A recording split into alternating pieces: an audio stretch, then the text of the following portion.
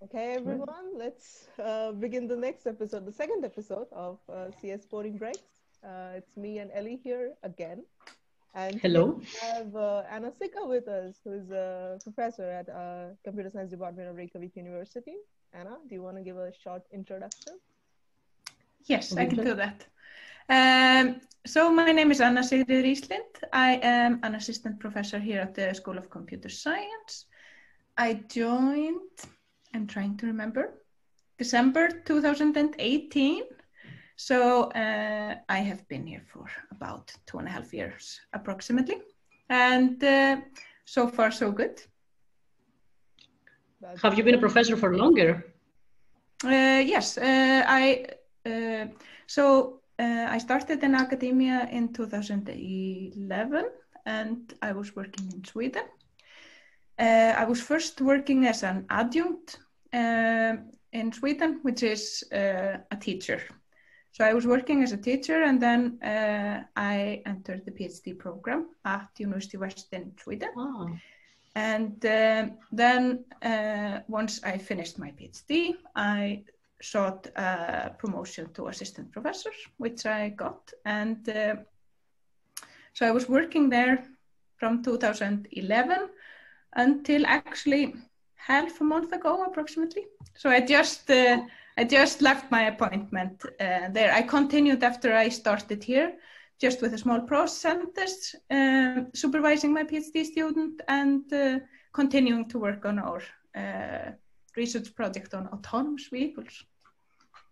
Wow. And so you are also, and what are your subject shifts in that period? What are you into now and how did you come to that?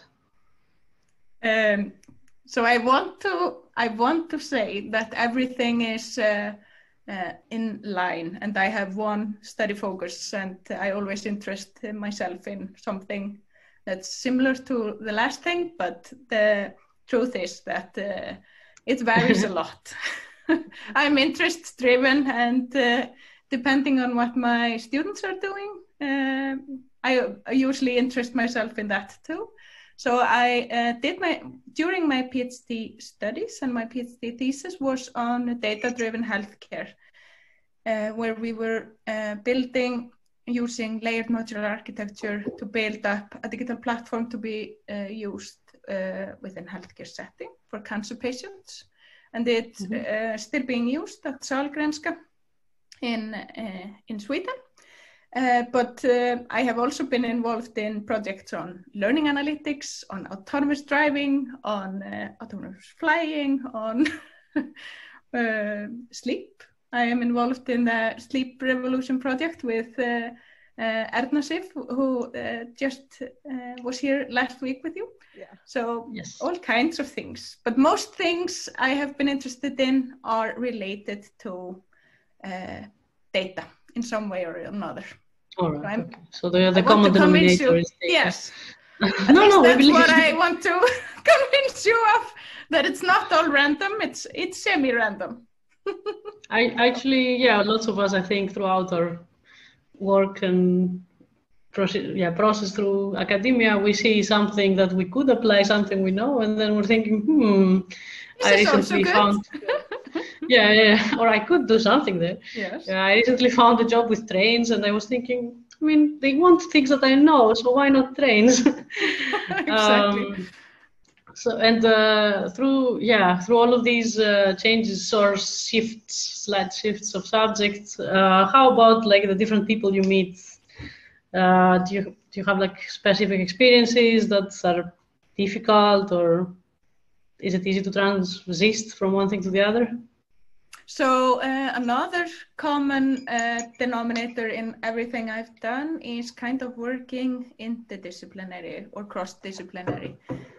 So I have, because the things that I have been interested in are not,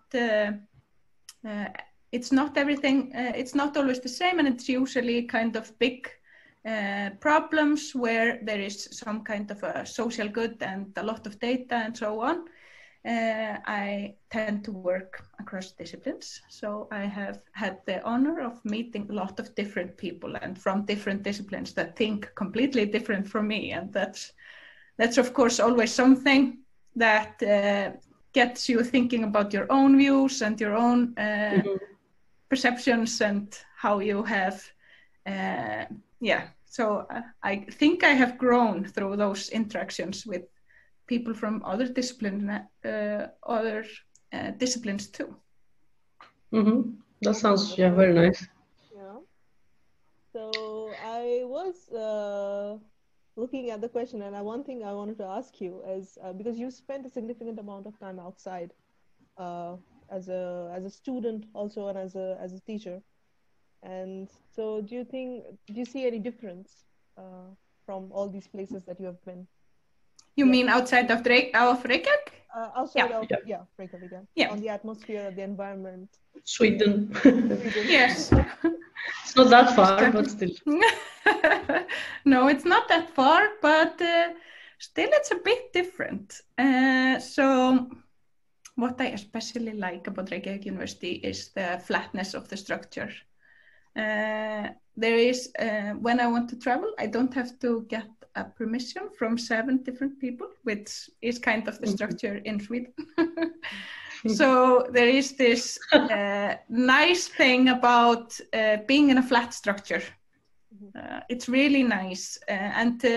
Like when we were sending in applications, like the application for EU, for the Sleep Revolution project, and applications for RANIs, you don't have to get signatures from all these levels of administration. So I really do like the flatness of the structure here, and that you are trusted as a researcher to make informed decisions which are good for everyone, both for the university, but also for you as a researcher and for your students and so on. So that's something I cherish a lot here. And the structure is more hierarchical in Sweden. Yeah, I think pretty much at least everywhere, probably. Yes. Not everywhere, but we are on the good side of the spectrum. Yeah. Let's say. Because always the administration is like, oh, it's going to be tough now. We need to get science. Yeah. Yes. I see.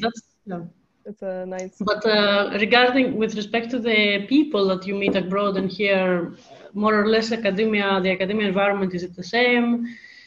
Are we more something here, more some like social, less social, or is it just a matter of bureaucracy that changes with this stuff?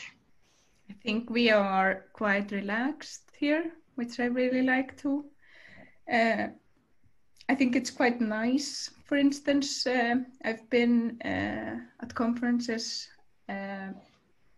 and some PhD students, they refer to their PhD supervisor as the professor, but I think it's very nice here that people have names, and you are who you are, and people are approachable, and like when I go over to the coffee machine, everyone says hi and so on. So it's really it's a social and nice environment. And then we had COVID, of course, which wasn't. So everyone was home for a year. But I'm really happy that we're going back to work now and becoming more social again.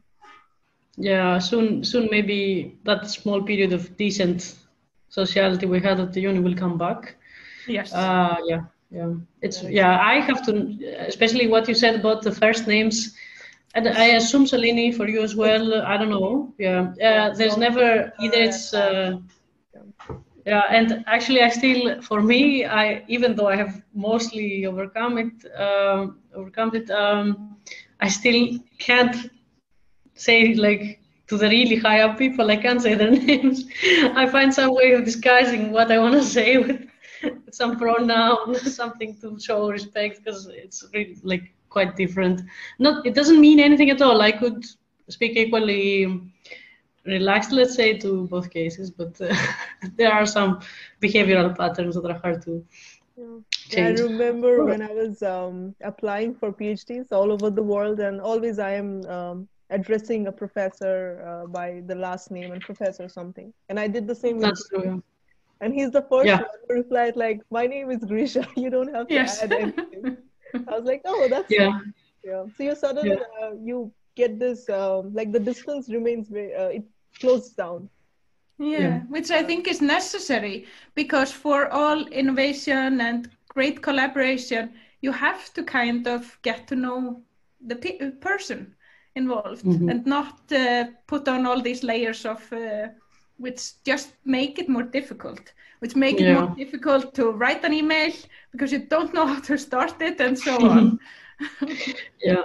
Actually, that makes me think of also the way you should collaborate with people, which is not like you shouldn't be afraid to say something just because your position somewhere is lower or higher. And it's actually more creative to just demolish all, let's say, formalisms and just collaborate and interact freely. Yes. So that includes age differences, obviously, and origins. Yeah. Yeah, and disciplinary lines and everything. Just that seeing like the equality of people. I think it's also about kind of your own view of the world. If you are really passionate about everyone being equal, I think that also applies to the way you act in academia. Perfect. Yeah, definitely. And in my experience, funnily enough, in my experience, always the people around me tend to be more progressive than outside of academia. About somehow maybe science forces you to stop thinking. Yeah. Right. So talking about COVID, how's the new norm going for you? You know, like everything is from home when we are completely in lockdown. Yes. It wasn't for me, let's say that.